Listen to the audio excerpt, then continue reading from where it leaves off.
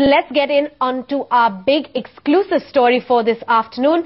The world's cheapest car is not the fastest car, at least on the sales track. Tata Motors is facing a new hurdle, that's falling sales for their car Nano. In fact, the sales have plunged significantly for this month. Ruchita Saxena and Vishal Bhargav joining in with exclusive details on this story. Ruchita, I'm going to come to you first. If you could just tell us how significant the impact has been with respect to Nano sales. Yes, well, the Nano sales, as you pointed out, have fallen from their peak in July, which was about 9,000 Nanos per month, to just about 5,000 per month of sales in September. Now, this is quite concerning considering at a time when most other automakers are reporting record sales despite several challenges like auto components shortages. Tata Motors Nano has not delivered sales to such a record level as many would have expected. When we asked Tata Motors about if this could be a concern related to demand, Tata Motors has told ET now that they are expecting sales to pick up further because they have just shut down their plant, as in they have stopped production of Nano at their plant in Pantnagar, moved production to Sanand, and they are just opening sales opening bookings at various dealerships across country where people can buy Nano off the shelf. So as they increase openings throughout the country, they are expecting Nano sales to pick up. But many experts believe that this is a little concerning considering the Nano model works on making profits only when the volumes are much higher, and the demand currently that they're seeing right now may not be quite working in their favor. Right, Ruchita, but Tata Motors has cleared all the outstanding bookings. Is the car available off the showroom?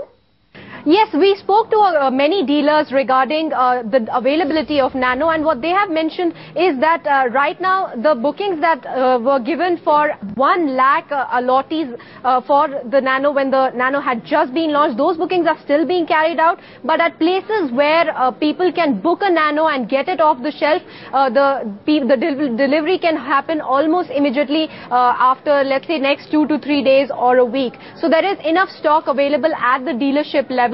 But they have also mentioned that the class that many dealers were targeting, and even Tata Motors was targeting to convert several two-wheeler buyers into car buyers, that is not really happening to the kind of level that they had been expecting. So it's really about this entire strategy.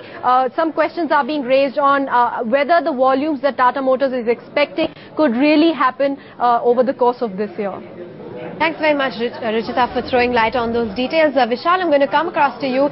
Ruchita did point out that month over month there has been a steady decline, but Tata Motors is pretty confident of a pickup in demand. But with respect to the Nano break-even, that's going to get delayed. Absolutely, Avan. Just look at the sort of targets analysts are working with when it comes to just a Nano break-even. Remember, the company invested about close to 2,500 crores in the entire project. Ruchita mentioned the number of about 5,500 sales in the month of September.